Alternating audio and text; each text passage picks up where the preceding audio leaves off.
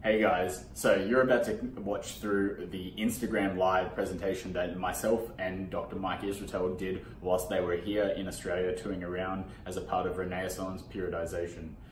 We discuss a myriad of topics through on volume landmarks through to how to grow muscle, so make sure you guys enjoy this, check it out, and let us know what you think about it.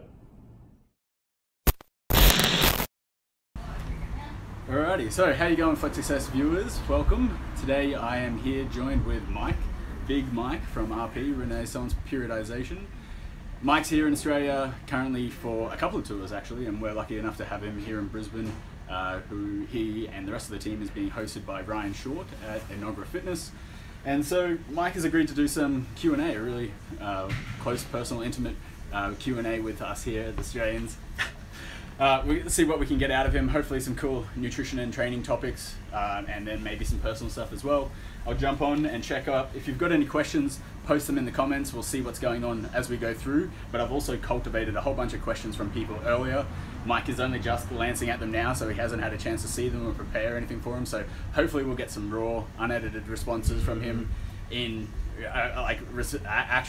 his actual thoughts on these topics at hand. Raw responses on a couch on a backyard. I've done this before.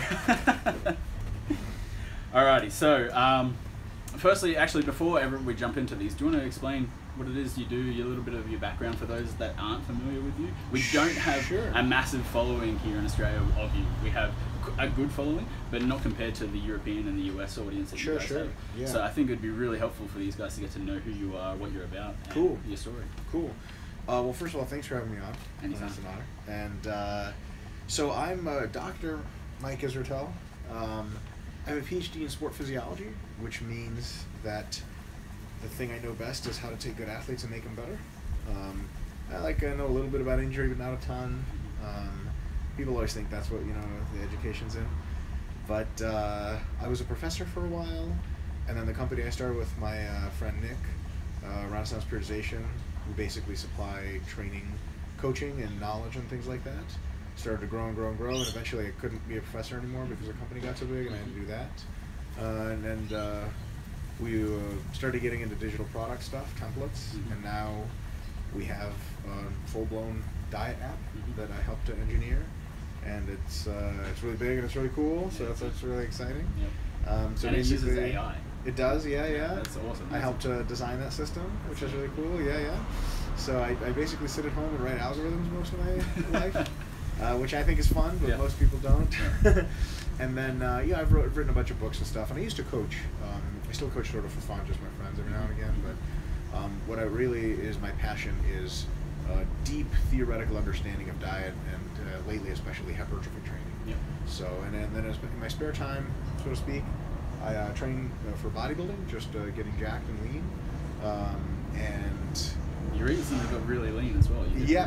Thanks so much. This is me a little messed up. I got pretty lean, and learned a lot during that fat loss phase, so it was really cool. And I also do Brazilian Jiu-Jitsu. I'm a purple belt, competitive. So it's I guess I kind of sort of live the lifestyle, you could say. And the number one reason I do all this stuff is because it's super fun. But I guess I'm passionate about it or something. Who would have guessed?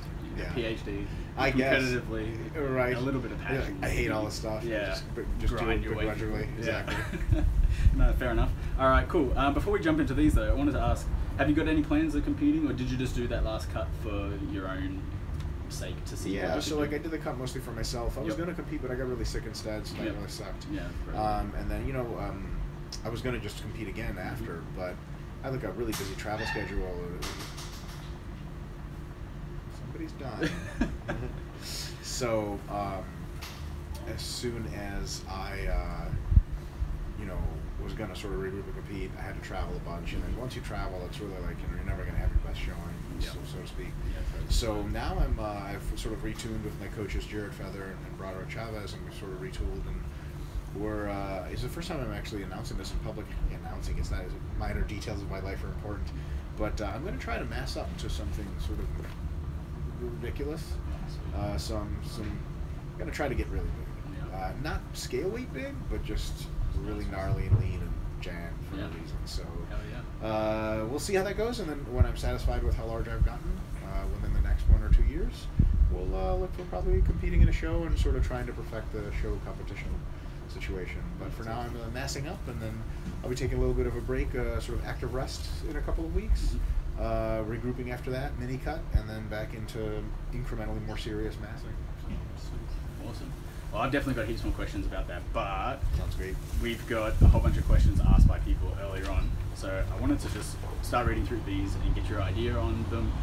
I think I've tried to reword them from some just because they were the short little Instagram question ones. Worded. So they can ask by very stupid people. So. Yes, no. So I've reworded some just so that it makes it a little bit more sense, or I think I got the gist of what they were trying to ask there. Sure. So the first one is actually in response to the last time that you guys were here. So Coach Lizzie, one of the other female coaches of the company that I work for, she asked, the last time that you guys were here, they mentioned keeping the food clean food only. You were talking about trying to reduce hyperpalatable foods, and this included non-processed foods, so trying to reduce that down in cutting phases.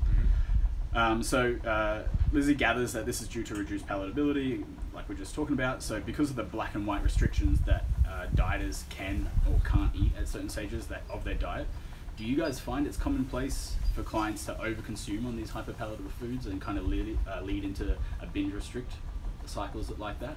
Or do you find that there's a little bit more flexibility and we just maybe miss the point? Yeah. Well, so the first thing to say is I think this is pretty evident from the researchers is some people just do really well with black and white rules, and some people do well with shades of gray. And there really is a kind of bipolarity in the response there, where some people just, if you give them a little bit of hyperpalatable foods, they just end up like, they wake up with like dead clowns and a thing of Cheetos, and they're like, I don't know how I got here, right? Yeah. Which the dead clowns are good because clowns are evil. So. Right, yeah. But, maybe you didn't want to be the one that killed them, you just kind of want to drive by as they're getting killed. So, yeah, it's good. Somebody's doing something for the community. And then other people, they, have like one or two, what do you guys call them, chips or crisps here? Potato chips? Chips. Yeah. You have one or two chips and you're good. And if you don't have one or two chips, you feel sort of incrementally more restricted and burdened, and then you burn out of the diet because of that. So the first thing to ascertain with your clients, if you're working with them in this capacity, is to try to understand which side of the spectrum they fall on. And there's actually sort of shades of gray in between the two spectra, but there's a little bit of a distinct bipolarity there. There's definitely some humps. So that being said, if you have someone wherever they are on that side, it pays during periods of really restrictive dieting or during periods of coming out of really restrictive dieting to reduce hyperpalatable foods, because they do tend to increase the chances, especially if you're a person who does the black and white thing, of the binge purge cycles. And even if it's not going to result in a binge purge cycle, it's just like you look at a meal with hyperpalatable foods, and Eric Helms actually on his page had a great visual representation of this. Like if you eat mostly unprocessed sort of healthy foods, you can get this big plate of stuff when you're already restricted in how much food you're having. It's great to feel full and so on and so forth. But if you just fill it with like pieces of cheese and potato chips, it can be the same macros, but it's this tiny little thing, you're done eating it. And the real trick here with hyperpalatable foods is that you get this reflex desire, especially in a hypocaloric diet, maybe particularly in a hypocaloric diet, where it's that taste of the good life just leaves you wanting more. Is this okay for me to get like more adult theme down here? Is it okay? Yeah. Is it kind of like the analogy here is like, if you're like celibate, do you go to a strip club and just watch the strippers for a bit? Like, that's not a good idea. Or like you hook up with someone and you just kind of let them touch on you for a bit, you make out, and you're like, all right, good enough. That's like a couple potato chips for me, and I'll just be on my way. Maybe if you're going to be celibate, like, people do like the celibacy challenges, with dumbass fuck shit as far as I'm concerned. You only live once. Right. But people do that, for whatever, like psychological health. I'm pretty sure it's not a good idea to like watch porn during that time or sort of halfway hook up with people, because it's just going to make it worse. So the same thing with food is like, if you don't have, and here's the trick, if you don't have the requisite calories to just get as full as you want, don't fill those calories with foods that make you want to eat more of them. Like you eat 2 apples on a slice of chicken, and people are like, whoa, you're going to fucking just eat everything now? You're like, no, I'm pretty sure I'm done. But if you eat like half a slice of pizza, same calories, but you're wanting more and more. So on like a mass phase, when you're in a maintenance phase, when your relationship with food is very healthy and very balanced, then you're not like, your hormones aren't thrown off and your hunger signaling isn't crazy, then yeah, you have half a pizza, because this is definitely one of those things. And actually, interestingly enough, Melissa Davis, one of our RP coaches, Dr. Melissa Davis, she's going to be talking about this a lot during our Australia tour. Something she talks about a lot is fat loss dieting is not a lifestyle. It is a temporary thing. During that temporary thing, you might have those hyperpalatability restrictions. When you go ease back into maintenance and when your relationship with food becomes healthy again because your hormones normalize, your body fat normalizes, then it's time to just, people say, hey, do you want pizza? You say, yeah.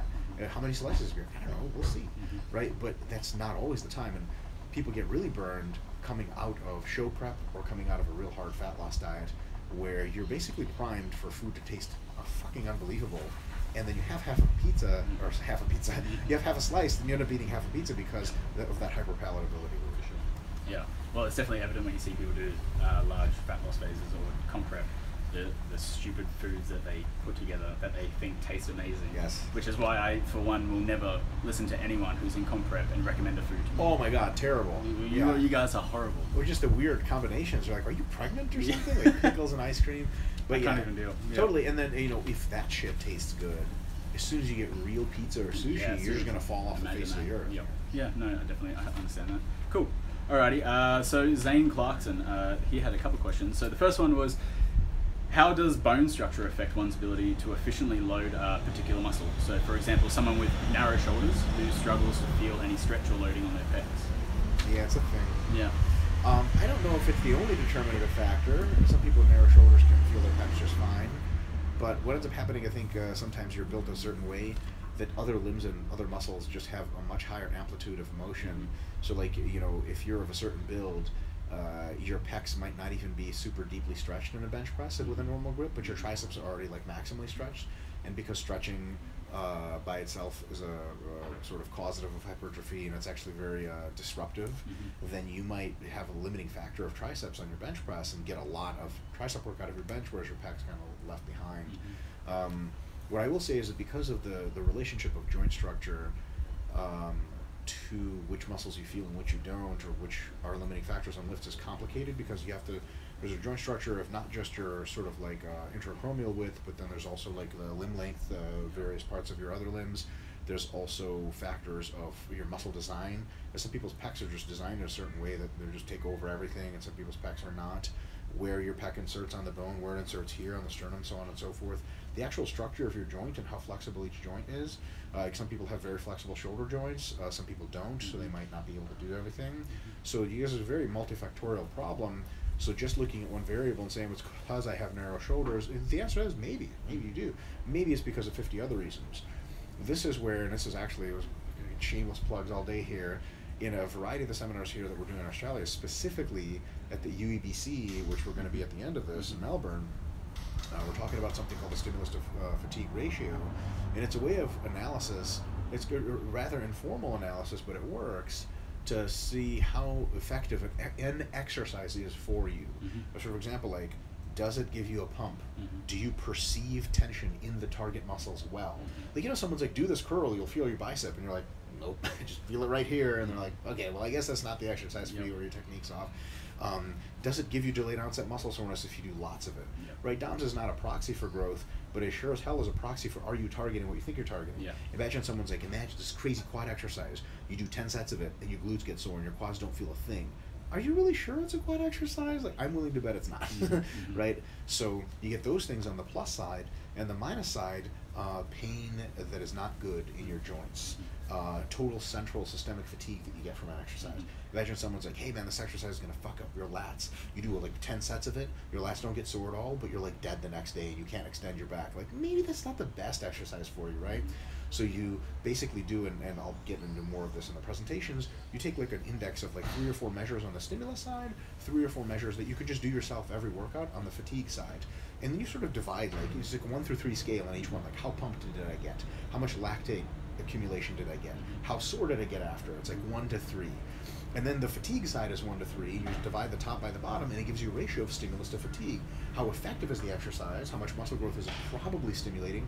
Versus how much is it costing you fatigue-wise? Because remember, fatigue's like not a big deal if you're smaller, not super strong, you have all the shit in the world, your MRV systemic is like enormous, you'll just never hit it. But also, it's per unit of fatigue. You could have just done a better exercise and gotten more stimulus, you know what I mean? So you figure all that out, and then from there, you can do that for every single exercise you do and just end up with the best SFR exercises in your own toolbox. And people say, like, for the love of God, God, this is Instagram. Instagram, fucking pay attention. I get these questions on Instagram. I'm sure you see this on my feed. Dr. Mike, what's the best quad exercise? There's no such fucking thing. No, there's like my favorite top 5, and there's like a biomechanically probably best top 10, and then there's like a what most jacked lifters consider the best top 10. There's some agreement, but you can't lens in any further for yourself. You can for yourself, but not from reading my Instagram. It's for trying the top 5 that we all sort of recommend. I'll just list them now. Hack squats, leg presses, high bar squats, and maybe a couple other movements. Probably the best things for quads, for example. Which one of those, how they rank for you, you have to rank on your own stimulus to fatigue ratio. Like, some people do hack squats and they're like, my hips hurt. Like, how are your quads? They're like, nah. Some people do hack squats, they're like, oh my God, my quads are gonna blow up. I do like 2 sets, I get pumped, I get sore, I get crazy, my knees don't feel a thing. I can do these forever and just load them like crazy. It's probably a good exercise. So, to finally come around to the answer to this question, I assume you're interested in the long answers. Yeah, definitely. Yeah, okay, sweet. Of course. It's just like one word answers. You're like, this guy sucks. Like, I'll just take my phone and leave. So to answer the question of like, what do you do if you don't feel your pecs? Try 3 or 4 different chest exercises. Figure out which one you get the most stimulus out of, the least fatigue out of. Those top 3, top 4 are going to be the ones you rotate in and out all the time. Like, I have like top 5 exercises for every single muscle group that I know about. And every now and again, I'll try something new, or my training partners will try an exercise and be like, ooh, that looks cool, to try a different technique. I'll try it. And most of the time, it's just like, that kind of sucked. But some of the time, you'll be like, wow, this either has a high stimulus to fatigue ratio right away, or it's got like serious potential. And like, you ever use a new leg press machine, and you're like, I think I put my feet in the wrong place, but I know that like it's a sweet machine and it felt pretty good. Like, if I next session experiment with my feet in a different place, I have a feeling it's going to go really well. So exercises like that, new ones you could thread into your top 5, and eventually you have this arsenal, this toolbox of moves that's really good for you. And again, it might not be amazing for other people. So sometimes people say, like, oh, you know, like, what's probably one of the most ridiculous questions I ever get. It's not ridiculous. I'm not upset about it or anything. It's not ridiculous at face value. It's just if you've been training long enough, you know it's ridiculous. It's like, hey, so I'll post a video of me doing like those stupid Smith machine feet forward squats that I do, and someone will say like, this or high bar squat, and I'm like, it's not either or. First of all, you can do one for 6 months and do another for 6 months. And then the other answer is like, try both of them for a while, multiple rotations and mesocycles, see which one you like best. Because some people, like the Smith machine, will just, it doesn't matter where they put their feet, it'll fucking feel weird, it'll tweak their back, they can't get a good setup, fucking don't use it. And then some people, high bar squats feel all wrong, but that Smith machine squat thing feels amazing. So it's all about individualizing the exercise. In that individualization, of course, doesn't mean that you do fuck all crazy dumb shit and be like, oh, for me, partial curls work best. It's like, no, they don't. You're just a lazy asshole. But good exercises with good technique, and then which ones you use to what degree, you need to put that top rotation in there and see what works best for you. Yeah, for sure. I really like that.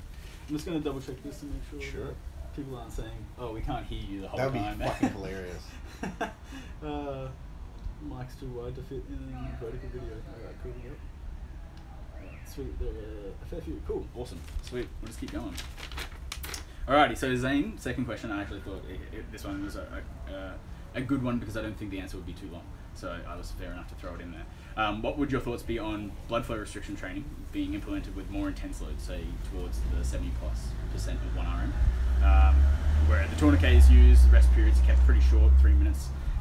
Do you think that will impact the time to regenerate ATP fast enough in your type 2 fibers?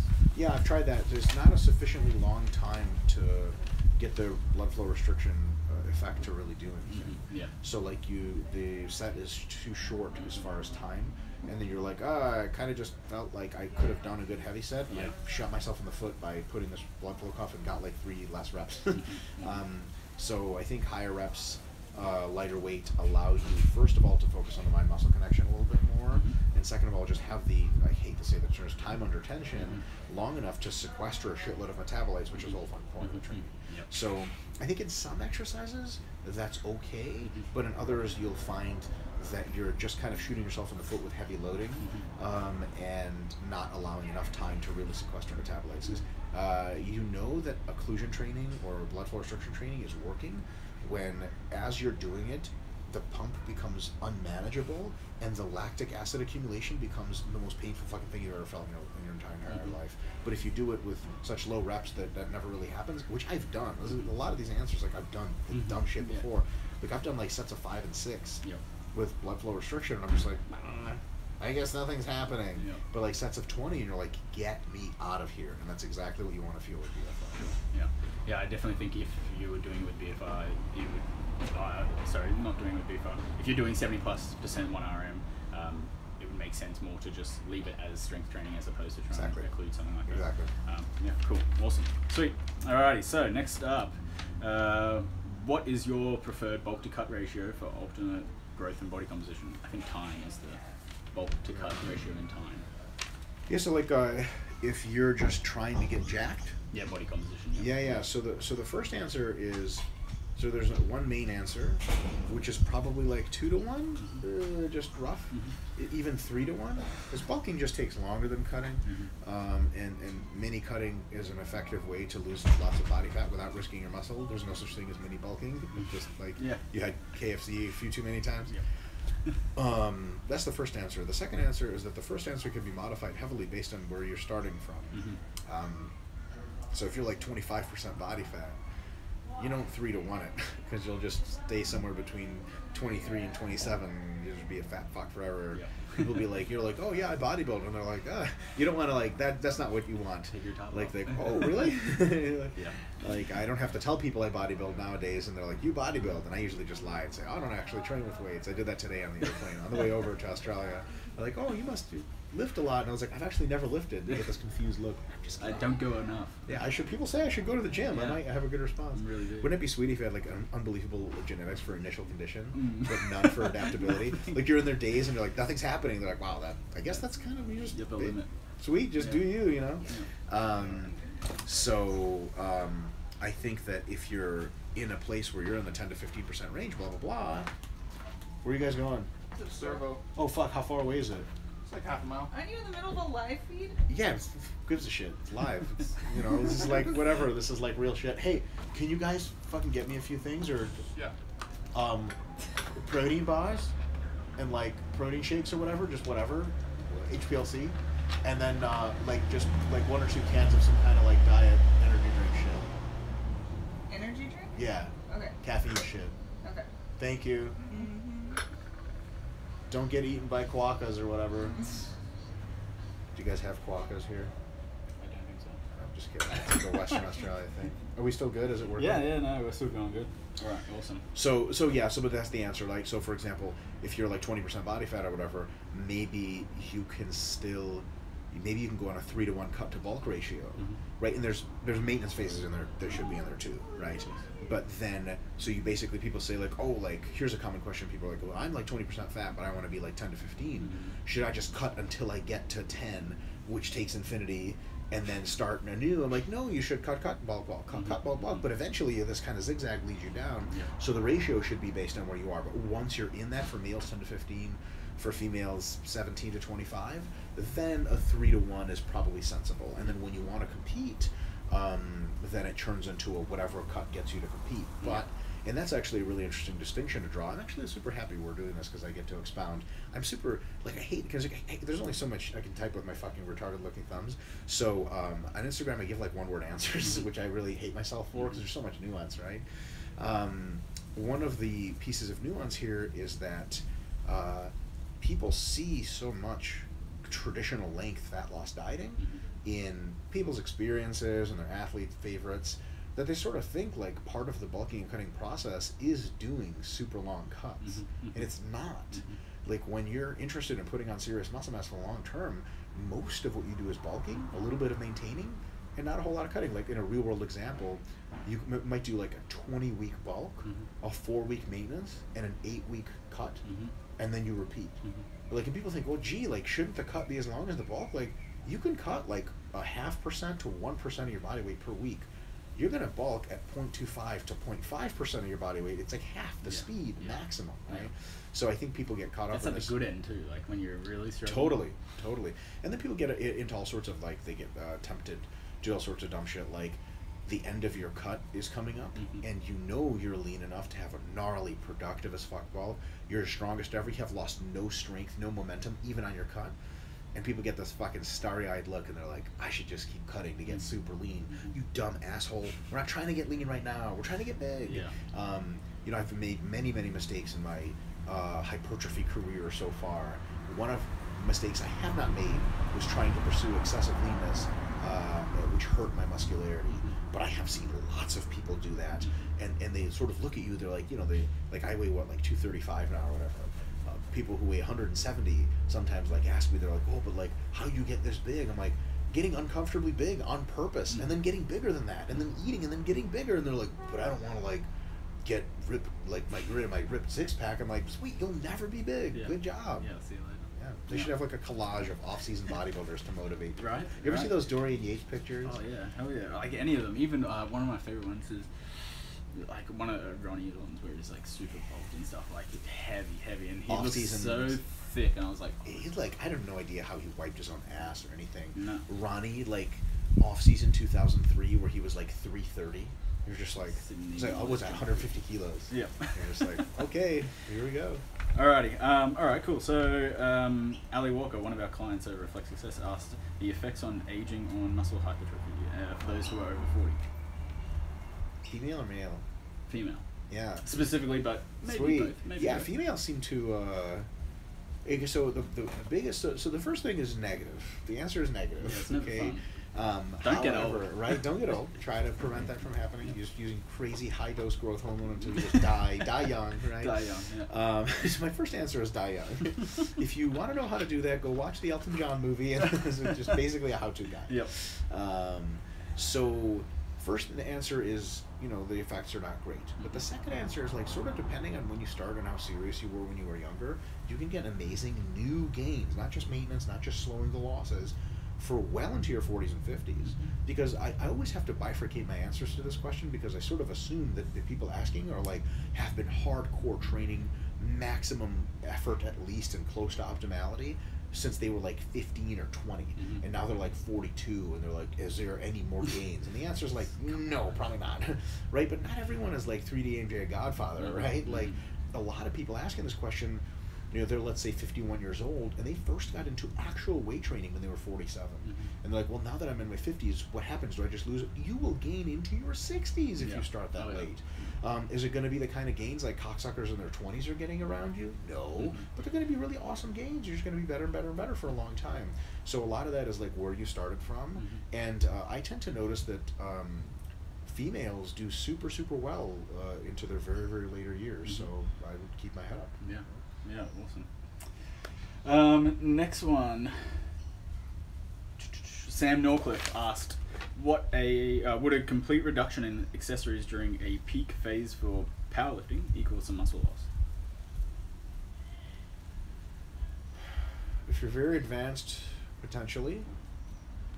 Depends on how long your peaking phase is. If your peaking phase is 4 weeks, the answer is technically yes, but you get your muscle back in a week of training. Very quickly, yeah. And as remember, it's not a myonuclear loss; it's a sarcoplasmic loss usually. So it's whatever. You just look smaller, but you get it back instantly. If it's an 8-week peaking phase, which can happen for advanced athletes, then you're actually not. It's not a good idea to remove all of your accessories, especially in that first month. What you want to do, and here's the real trick.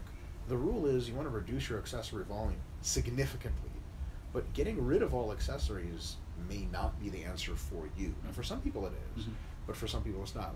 Here's an interesting example. One of my friends, and who I helped design programs for a while, his pecs grew and they grew big, but they just seemed to have a really high turnover rate. So like, if he'd stopped doing flies, they would just get smaller and weaker. It was nuts. Wow.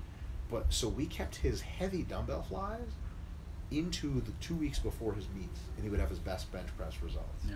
But even if we cranked up the pressing volume but took out flies, his pecs would visibly get smaller, and then his bench press would decline. Wow. I was like, what the fuck's going on? Wow. So for some people, the accessory work has a huge effect on keeping their hypertrophy or keeping their muscularity in place. And for some other people, it doesn't as much. So what I would say is, wherever you are in your powerlifting, however long your peaking phase is, try to reduce accessory volume, and you'll probably have great results. And then the next go around, try to reduce it a bit more and see how it goes.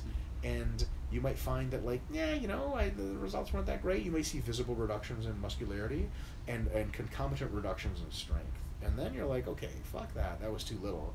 And then you try to, let's say you start at 50% volume reduction for accessories, and then you tried 25%, and it was like, go back, go to 60 or 75. And you might look big, but you're like too fatigued. So you're like, okay, 50 was the golden zone, but you might find that 75 is the golden zone, or 25 is the golden zone. So it's something to start off. Everyone needs a reduction, and then sort of go from there. It's interesting. A lot of the answers people want, and we all want them, they're never available in a textbook, because it's just, here's the general principles, now go titrate them to your own, calibrate them to your own needs. And a wise coach can help you interpret what's going on with you, but even a wise coach can't tell you what the answer is. He has to throw you through the gauntlet and figure it out.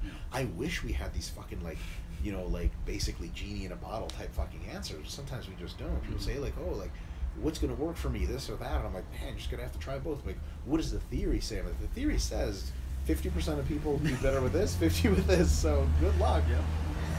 Yep. No, I definitely feel that. Alrighty, cool. One of my clients, Tavi, he has asked a question. He's actually a massive fan of you, so he'd be really stoked about this. So how do you calculate your MRV? It's one of his favorite topics to talk to me about all the time. He wants to hear it from you. How do you calculate your MRV for a particular muscle group when doing compound movements? What the fuck was that? There's fucking weird birds up here, man. I'm not used to this shit. Well, we don't have magpies that sound like that in the States. I don't even know if we have magpies at all. So, for compound movements, so this is something that James Hoffman and I actually cover in our RP Plus webinars quite a bit. You don't want to get into a situation where you're counting tons of fractional set MRVs, like, well, bench is a third triceps and one for chest, because it complicates the equation to a point beyond your ability to actually utilize it, because the noise from other variables is actually greater. It's like going and getting a thermometer at like a local store and try, it's good to within 0.5 degrees Celsius, and you're trying to use it for a laboratory experiment where you need a 0.1 degree. It just doesn't do that. Or like your bathroom scale. You ever step on your scale and you lean forward and it's like 0.2, and you lean back, it's 0.0. You're like, well, clearly this is all bullshit, right? So what you want to do... I always lean forward. It's just so that I get that extra. Whatever, like on a mass phase, you lean forward. On a cut, you lean back. That's right. Lying to yourself is an art. So basically, for MRV calculation, you have your compound movements. You're never going to just completely delete them away. You're going to have some kind of compound movements. And then what you do is, if you want to get real technical, you can use the SFR, stimulus to fatigue ratio, on both the stimulus and fatigue side to honest, real world assess what unit of stimulus and fatigue you're getting in that muscle from that exercise. I wouldn't fractionalize beyond thirds, really beyond half sets, but I think to thirds and for sure to half sets is useful. So for example, someone says, high bar squats, do they contribute to the volume for your glutes? Yes. Do they fuck up your glutes like hip thrusts do? No. Do they fuck them up like lunges do? No. What about sumo deficit deadlifts? Also no. So those all three that I just listed can be one set unit to your MRV or whatever for glutes. And high bar squats can be like if you do 10 sets of high bar squats and your glutes kind of feel tight and tired, then you count them as 2/3 or 0.5. But like if you can do like 10 sets of high bar squats and your quads get fried, but your glutes honestly legitimately rarely feel a thing, because they're for a fact biomechanically involved and they're a big muscle group and they have to be contributing, maybe you count them as a third, something like that. If you want to run the numbers like that, fucking do it to your heart's content. My only sort of, not warning, but caveat is don't get into the weeds too much, because here, remember I said like there's going to be other factors that are bigger noise than signal. Which other exercises you include in your program? Like if you do, let's say for your glute MRV, you've got lunges and hip thrusts one mesocycle, and you got sumo deadlifts and high bar squats the next. Well, it doesn't matter how closely you calculate the high bar squat contribution, because you took out lunges and hip thrusts, and now you have sumo deficit deads. You're like, I don't know, like, if I just replaced one exercise, I could do this, but because two, you don't even know where the fatigue and fitness is coming from.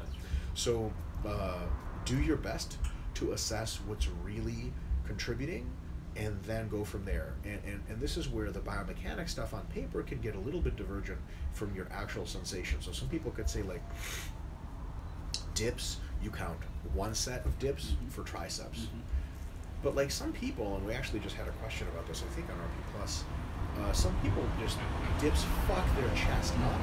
And they could do like 10 sets of dips and just nothing happens. There's no DOMs in their triceps, there's barely a pump, there's no perception of tension in the tricep, hardly, like, yeah, it's sort of working.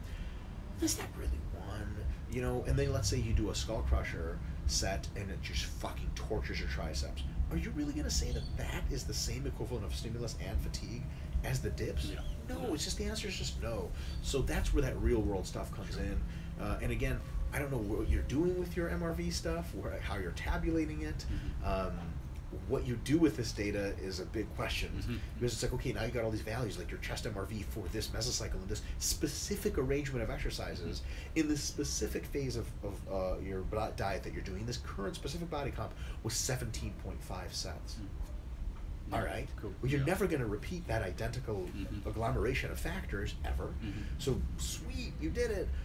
What I would be more interested in is using stimulus to fatigue ratios every single microcycle to dose training in an auto-regulated fashion. So for example, you do a couple of exercises together in a tricep session and you rate, okay, did I get a good, decent, robust stimulus? Was there some pump, some lactate accumulation, a little bit of soreness or disruption of some kind? Was it enough to get like a good training session, probably stimulative? Was it too much? Like you're like, oh, I did great for my first microcycle, and then you're like violent DOMs for a week in your triceps, like clearly I overdid it, right? Or you're like triceps, and then just nothing happens. You got no pump, nothing. Which one of those wasn't? And if it was that middle of the roads, the good stuff, you add 1 or 2 sets to it next week and hope that it's still middle of the road good. And if it's not enough, you add maybe 2 or 3 sets next week. And if it's too much, you don't add sets next week, just wait. That kind of thing eventually leads you to your MRV, and then you count all the sets when you fucking shit the bed and hit your MRV, and you go, okay, it's that many sets of all the shit that caused this. That's the really important thing. And that MRV number that you get at the end of it, it's the most ballpark fucking shit in the world, because you're going to be altering so many variables. So like, let's say your MRV is 20. Hold on, I just have to stop you because he just gave away everything I do for coaching. So can you not? You're going to put me out of a job. Sorry, my bad. Oh boy. Literally everything that I do, I just listen to it all out. I was like, well, man. There's a very good demand for your services. I don't need to do it. I don't need to do it at all anymore. That's right. So, but in any case, what you end up getting is this rough ballpark number, and that ballpark number is something to know that when it's coming, you're going to be getting ready to shit the bed. So for example, someone can say, okay, like, I've just hit, let's say we know our chest MRV usually is around 20 sets per week. Let's say they're hitting, last week they did 18 sets. And they come to you, Dalton, the coach, and they say, hey, it would be really convenient if I extended my mesocycle by 3 more weeks. Do you think I can handle it? You're like, no, probably not. You'll probably hit your MRV next week. It's just only some, like, yeah, maybe you get to 22, but you're not getting to 25. Get the fuck out of here. That's right. And how effective is that after you hit that? And what are you doing from there to make it recoverable so that you can then run that again? Like, exactly. Because if you're doing it once, what are we doing? We're not adding anything here. Totally. So it's one of those things like, be careful about over-specifying MRV because it's really rough. What you want to be really keen on doing is that auto-regulation, microcycle to microcycle to microcycle. Am I doing enough? Am I doing too much? Am I not doing enough? And how am I titrating my volumes to accommodate? Yep. No, that's really good. Love it. Awesome. I actually just want to check how long we've been going for. Yeah, sweet. It's ages. Alrighty, so Christian has asked, powerlifting singles during a mesocycle of hypertrophy, is it too much because of volume if you would assume the RP is around a 7 or a 9? Powerlifting singles. Well, so some singles during it's not too much. Yep. It's not a very high fatigue contribution, but if you think about however many sets you could have done that would have gotten you more jacked, you didn't because you were busy doing singles. And the next question you have to ask yourself is, why are you doing singles? Yeah. I've yet to receive a very good answer to that. Yeah. If it's for the soul, you just love doing it, sweet. But it's not costing you directly, it's an opportunity cost. Like you could have done just more work of a beneficial fact or a beneficial variety. Does it enhance injury risk needlessly? Yeah, absolutely. The stronger you get, the less apt you are to do stuff like that. I haven't done single in God knows how long because I can't risk it.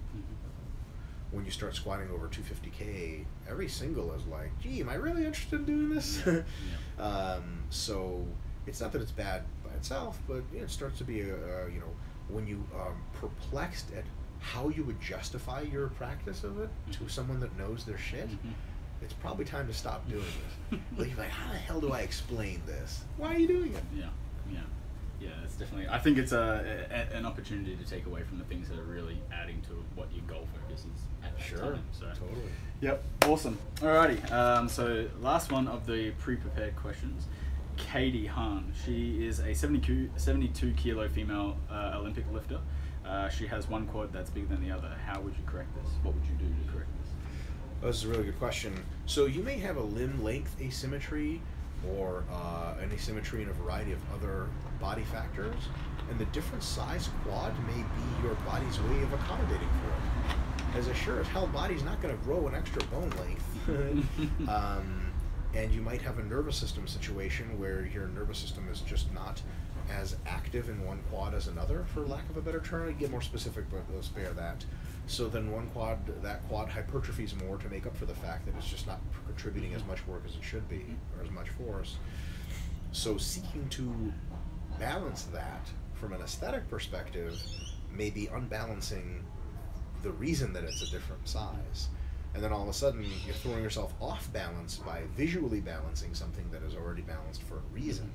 And if you're an Olympic lifter, I would say as long as your bar path is normal and you're not weirdly tilting to the side of the quad that's small, like because it's weak, then there is no need to fix it. There's also, everyone's quads are a different size. I'm not sure how different yours are, and if a third party can actually tell you. This is interesting. Why don't you just walk around, unless you bitch to everyone at the gym about this, and they're like, yes, we know which one is smaller. Ask people who just don't know you that well. Hey, like, they look at my legs, which one is smaller? Like, I've done that with people, my arms, because my arms are two different sizes also, like everyone's, and pecs and everything, and I'm like, hey, which one's bigger? And like, if a non-reliable number of people can't differentiate, like, you're good, man. Nobody can even tell.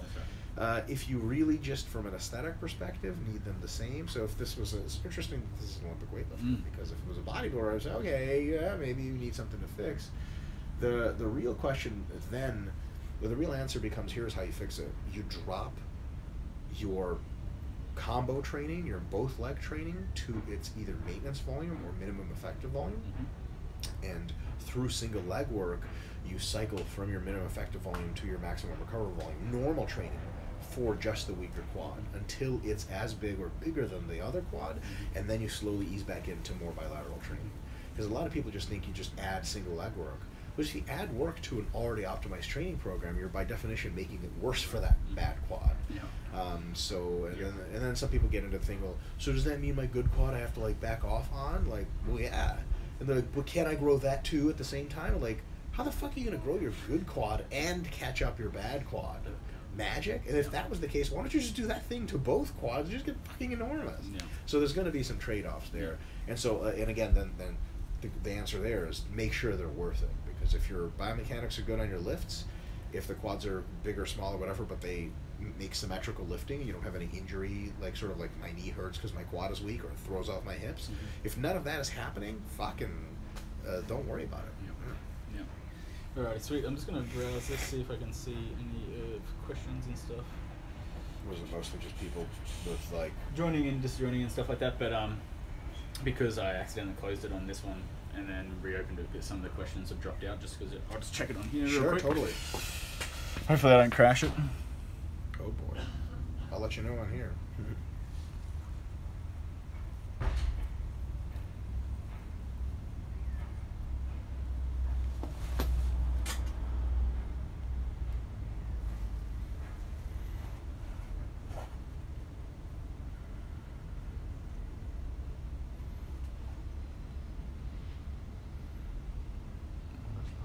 people joining. Yeah.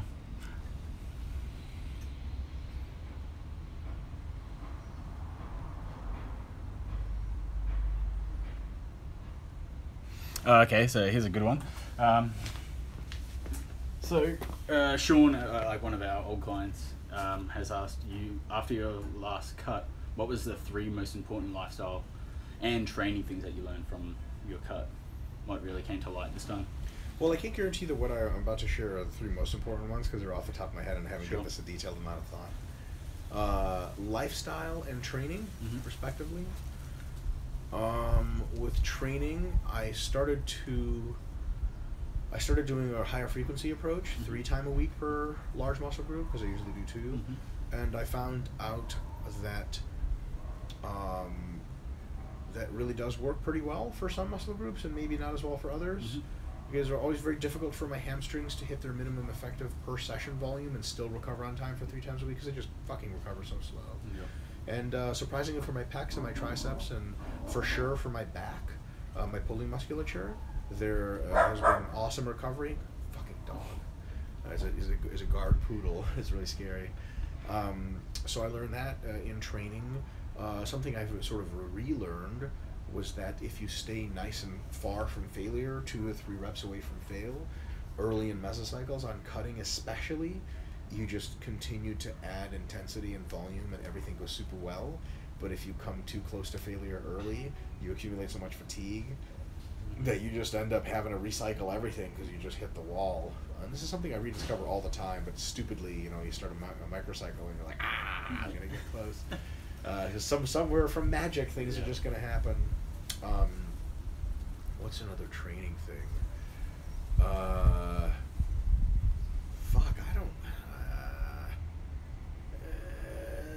Skull crushers are great. I don't know. I had like a really good experience. What is it called?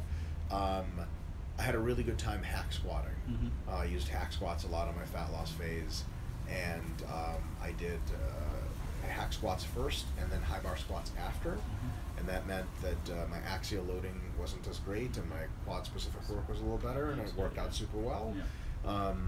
Also, I just sort of re-fell in love with paused squatting. I think it's just great, especially in a fat loss phase when you don't want to push anything that might get you hurt. Pause squatting was super, super beneficial. And then lifestyle stuff. So first of all, eating lower palatability foods is an incredibly effective way of cutting. I barely got hungry the entire time. This is the leanest I ever got. Another one was just I had to look at my calendar a lot to figure out what day it was because I was groundhog daying everything. Almost all the days were identical, and I remember I had this one experience where I was on the treadmill doing cardio and I had so much momentum from just living life identically every day. I was getting all my work done. I was getting all my meals in. I was getting all my training in. I was getting all my cardio in because of the system that I set up. If I knew exactly what happened every day, that I was like on doing cardio, and I was like, I could diet like this forever. Like I'd have that. Can you imagine having that thought? Like this is like 14 weeks into a fat loss diet, which is like pretty rare thought to have. And I was like, wow, what a powerful method I have here. And I remember like I had to do a couple of business trips during the middle to tail end of the cut, and it was so much harder. Like I went to Finland to do a talk, and I had to eat protein bars, and the Finnish scene for groceries and protein stuff and gyms is excellent. It's as good as anywhere. Even still, the fact that I had to pick new food choices, go shopping for them, blah, blah, blah. The schedule was different. It was psychologically so much more difficult, so much more fatiguing. But when I was back at home, it was like I couldn't fail. And also there was no cheat food or junk food in my house. So I just would eat the same things and it would just never come up. Whereas when you have certain allotted macros and you walk into a grocery store in a foreign country, you're like, man, time to mix and match, and you kind of get carried away with eating tastier things. So having a system is super awesome. Part of that system was eating a lot of really similar foods all the time. That would vary the specific foods. Like I would have a fruit with a meal. That fruit was different time to time to time. I'd have a protein source, but that protein source was like one of 3 things. I ate a lot of high fiber bread because it filled me up a lot. But it was like really similar meal times, really similar meals, and that just reduces the cognitive load. It reduces the temptation to get too creative and get palatability going. And it basically, because cutting is so hard already, if you just live your life like a machine, in the sense, not like grind willpower, but in the sense of like, what's next? Oh yeah, my calendar tells me exactly what I do next, and it's something I've expected. Then it becomes just a matter of going through the motions, and then it actually like makes time go by faster. Because when you're cutting, you don't exactly want to, like, people say like enjoy every moment of life. Like, fuck that, I don't want to enjoy my cutting moments. I want them fucking over. And it was like weeks would go by, and I was like, whoa, I'm so much leaner, and I'm like, oh my god, it's already February. Like shit like that would happen. Whereas I think if you like you know, try to get a little too clever with your shit and vary your schedule and stuff. Shut up, bird. Is hunting legal here? Yes, we'll say yes. In the suburbs, they just shoot birds randomly. So if you try to get a little too creative, I think sometimes that can enhance the cognitive load and the burden. And during a maintenance phase, it's super fun. During muscle gain, it's really fun. During especially fat loss, there's something to getting into that repetitive motion, that repetitive zone. And if you have like competitors in whatever sport you do, whichever competitors relish being in that Groundhog Day. Does that mean anything to you guys here in Australia? Yeah, we get the concept. Oh yeah, sweet. Because I'm from Russia. I had no idea what the fuck Groundhog was. Or Groundhog Day. I'm like, what the fuck is that? So in Russia, we shoot the groundhog. But you know, if a competitor of yours really relishes that boring similarity and sameness, you got a dangerous fuck on your hands. You better not learn that person likes like, oh, he loves the grind. You're like, shit, that's not good. Right? But if someone's like, oh, he like really can't do like these long preps, you're like, fuck that cat. Like, I'm gonna beat this guy. Whatever sport it is. Like, I remember we had a guy in a wrestling team who would set up the dummy and just do takedowns on the dummy for like reps and reps and reps, and hit the wall. It was a padded wall, it was still a fucking wall. It was like, damn, Itai is a dangerous fuck. He didn't have like really good genetics or anything. He was just he would just persevere. And he could do the boring shit. And then what did he do in tournaments? He just took everyone down. And you were like, that's not a surprise. So if you can make peace with this sort of stillness and the repetitiveness and the boringness of prep, and even thrive in it, you're gonna, sooner or later, your body's just gonna change and change and change, and voila, you're gonna be amazing. Yeah, that's right. I think that's a really cool insight. It's definitely something I've experienced since working with Flex, with all the athletes and stuff that we work with. We have a heap of general population people, so we do. We are massive proponents for flexible dieting. We are massive proponents for nutritional education for people because there's such misinformation. However, our athletes, we seem to find, and the ones that come through and just smash it, especially a lot of these types that can just tolerate doing the repetitive things over and over and over, so to the point that they achieve what they set out to achieve. And those that struggle with that may not necessarily get as lean, but it's just a lot more. They definitely still get as lean. Sure. It's just that psychologically taxing where it feels a lot harder for what they go through. So that definitely makes sense. I think even for Gen Pop clients, you want them to first establish reliable habits of, maybe not even habits, like you just tell them, here's good foods to rely on, eat these, and then hit these macros. After a while, when they've shown that they can do this, you allow them to, you educate them in nutrition enough to where they sort of broaden their stream to be more IFYM, right? And then they can like sort of pick and choose, and then there's a contraction back to a smaller amount of, now that instead of the prescribed foods you recommended to them that they should rely on, they've opened up their palate and then IFYM their way back to their own recommended foods. And so, for example, when they travel on business or something, they go into a servo, they grab the things they know they need, and they leave. Because if you're pure IFYM, especially at the beginning of that journey, fuck, man, the stores are a confusing fucking place, and it's again, a huge cognitive load. So I think the best way to use flexible dieting is at first give people the tools to diet simply. You know, you don't just like, hey, like housewife day one, you're like, here's your fucking macros, go to the store and count shit. Like, what? They're not gonna do that. They'd be like, here's some 3 lean meats, 3 veggies, 3 grains you can rely on, and then just eat this much. After a couple of weeks, they're like, this is boring, but I'm really good at it. You're like, it's boring. Okay, here's how to count macros. And like, wow, this is amazing. Then you let them sort of explore that world, and then at some point they're like, macro counting is great, but fuck, like, I'm like I need to like calculate every meal all the time. You're like, why don't you find the food you typically eat, the good healthy stuff, and mostly rely on that because you already know the macros of them. It's easy to count, and then they come back, and then there's that sort of really good position of balance where they have this core reliance on these basic foods they know macros for, and then they IFWM the rest. There's a very big difference between flexible dieting with a core of good, solid, healthy foods versus pure flexible, which is just kind of like, it's so flexible, it's like a blob. Yeah. It's like you go and it squishes out the other way, and then it's just not very useful because, like, yeah, you could do it, but it just requires a shitload of cognitive load all the time. Yeah, I don't find many people that can survive doing it continually, flexibly every day, changing up things. Like, it just becomes too many choices. Yeah, totally. When to to what end? But no, that's cool. I think we're really lucky with Flex. I've worked for myself and a couple of other companies, and been exposed to a lot of different coaches, and how we educate people is very similar to what you just described there. We have a whole learning package that goes alongside the nutritional coaching that they get. We do it step by step. We teach them a range of skills and applicable skills, and we just seem to get awesome people that come out of it the other end, overcoming so much of their misinformation, but then being able to apply it, and we don't see many return clients come back. People are really lucky to have you guys. I tell you what, you guys are doing something that most people don't do. Most coaches and trainers I'm familiar with don't do shit like that. Back when I was a personal trainer in New York City about a decade ago, like a lot of clients you get are, you're like, all right, you ever dieted before? They're like, like, when did you first diet? When did you last diet? They're like, I've been dieting in some way or another with the help of trainers for 20 years. I'm like, oh, sweet. So what do you know? And they're like, I don't know shit. Like, what the fuck have you been doing for 20 years? Like, they've just been running these like Microsoft like Word one-page diets. Like, eat this, eat that, then eat this. Their whole lives. They didn't learn a fucking thing, mostly because there was nothing to learn. It was like, oh, what's your prescription? I'm like, I don't have a prescription, I have a system.